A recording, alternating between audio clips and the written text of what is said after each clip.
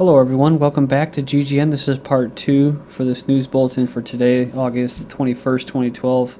Links will be posted in YouTube's video description. We're going to talk about Asia, and just to kind of segue into that, finish up with Kurdistan here. You know, one of the things with World War II that you saw afterwards was the creation of the United Nations, right?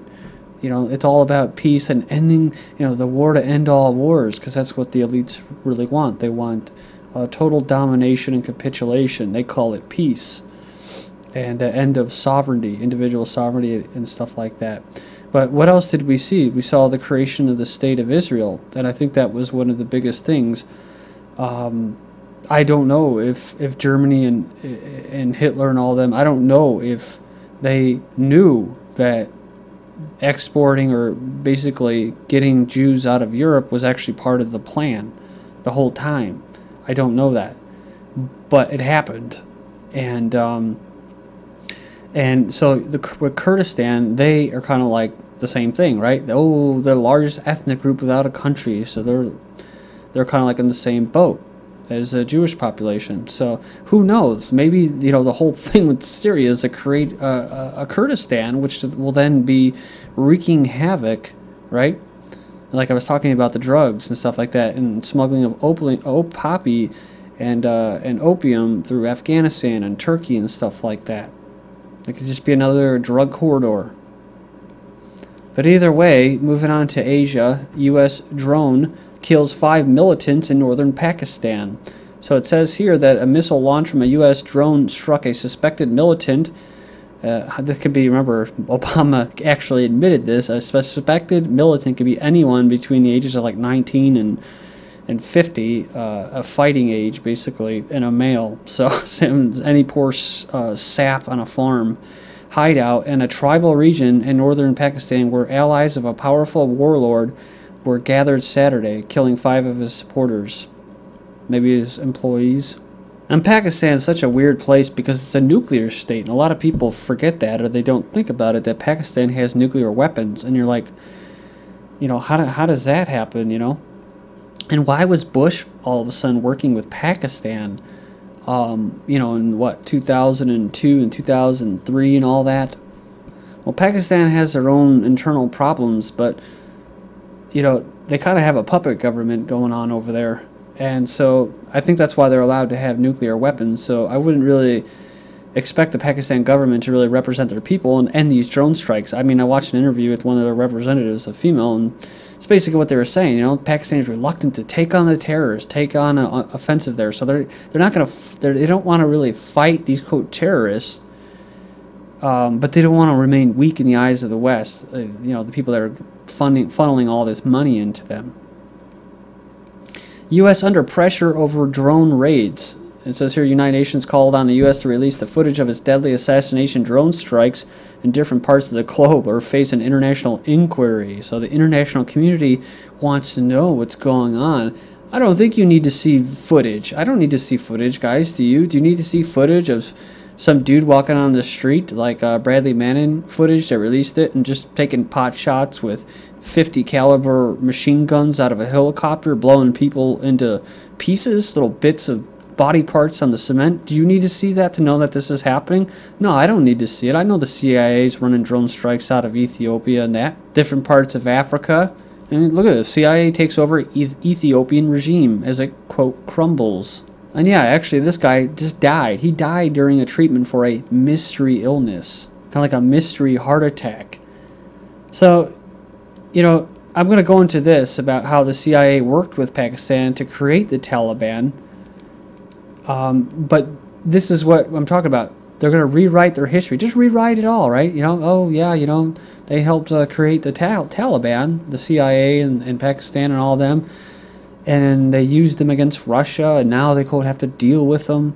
So why Afghanistan's past is being rewritten. So the Education Ministry is endorsing a new history curriculum for school students that deletes nearly 4 decades of the country's war-torn past. So the textbooks said that they will bring unity in a country where traditionally polarized along ethnic and political lines. So, and that's what it's always used, right? Religion, And they're talking about ethnic, they're talking about like religious sects, and they're talking about political lines. You know, are you pro-tribal government, you pro-regular national government? And that just splits everybody up and makes it easier to control them. But back to the Taliban, critics accuse ministers of trying to appease the Taliban and other powerful groups by erasing history that portrays them in a bad light. They say the government is trying to win over the Taliban before NATO and U.S. forces leave the country. Yeah, so there's no mention of all the coups and the Soviet and Moscow-backed communist regimes in Kabul. It says here, not much of the U.S.-led forces that drove them from power and stayed for more than a decade. That's right, because it's all one big company, one big family of families, right? Called the New World Order. And it's about business, it's about drugs and that. And so CIA worked with Pakistan to create Taliban. The Central Intelligence Agency worked in tandem with Pakistan to create the monster that is today Afghanistan's ruling Taliban, a leading U.S. expert on South Asia said. He said, I warned them we were creating a monster. And some of you probably saw this news. India and Russia are going to ink a biggest deal, defense deal ever, worth $35 billion. India's quest for futuristic stealth fifth-generation fighters, which will see the country spend around $35 billion over the next 20 years, and the biggest ever defense project has zoomed into the decisive phase now. And, you know, we're at a time now where you're seeing people pulling out funds, and George Soros, and now Buffett, he's pulling out of municipal bonds, and Soros getting into gold, dumping his hedge funds. You have Rothschilds betting against the euro as the United States. I think personally, you know, who knows if it's ever going to collapse, the rigged economy, but it just seems that it's becoming more hollowed out and a rust bucket. But like I said, who knows? You know, I'm sure there's going to be big corporations that are coming in there and exploiting all these resources here and exploiting all the desperate workers, the big pool of desperate workers. I'm sure they're exploiting all that, so you'll see signs of quote growth. But I think that a war for these people is always good in these times, to start some kind of war, conflict. It's good for the defense complex, like the space war with the Russians, you know. I'm sure they were all liking that. The Cold War was great for the military-industrial complex. There was no actual war. It was just a lot of buying of weapons and manufacturing and scaring the shit out of people to take cover.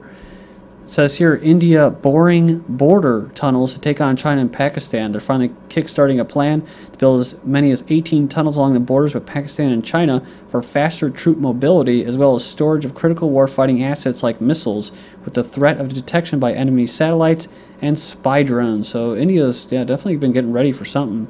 It says here, Ham welcomes regionally aligned brigade focused on Africa.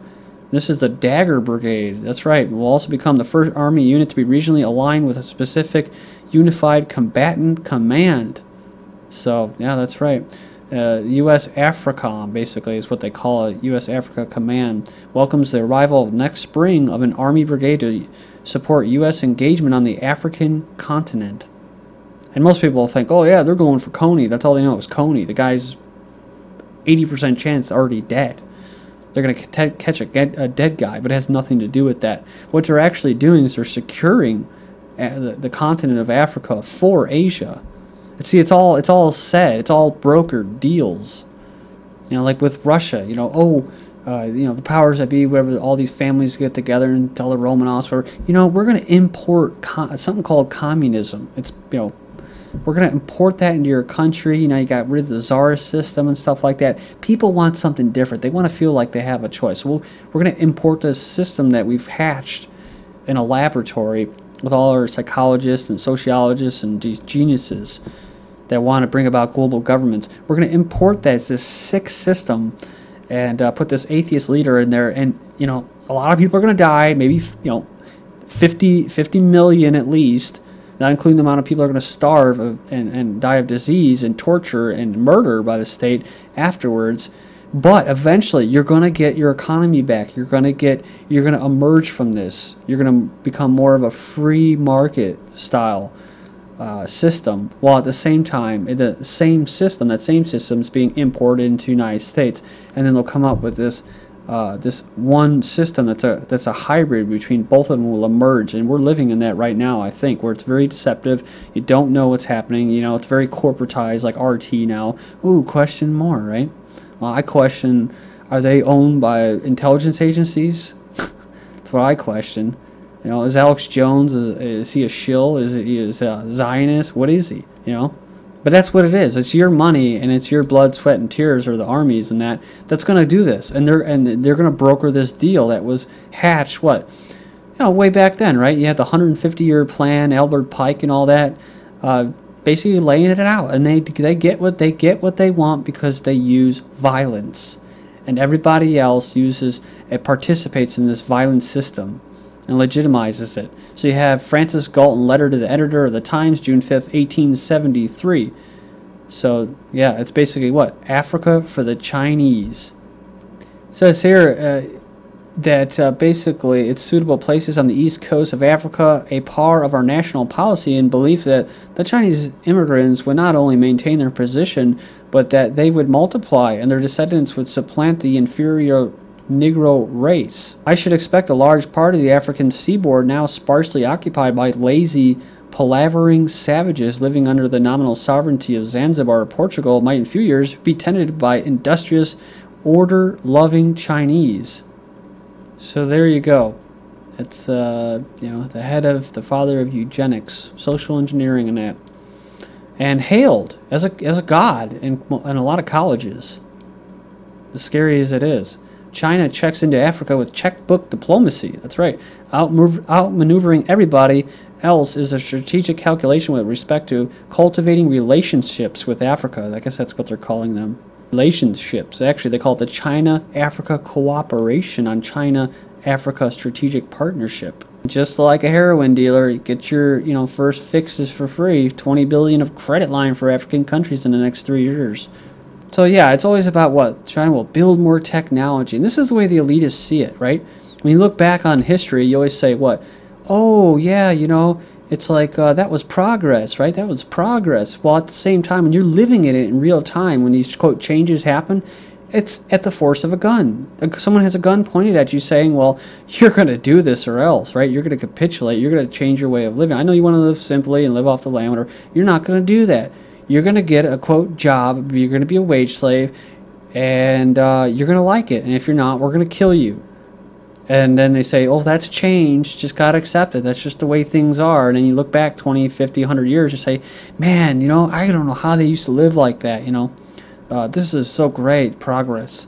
China's sinking big bucks into African news, i.e. propaganda. So critics say propaganda, but Chinese call it good PR. So you make your own decision, right? And just like with Iran, we're going to move to Central Asia here and that, in Asia. Just like with Iran, everything being focused on Iran while other countries are going down, right? And, quote, under the guise of trade, they create things like NATO and SCO, right? It's for trade. It's for business, right?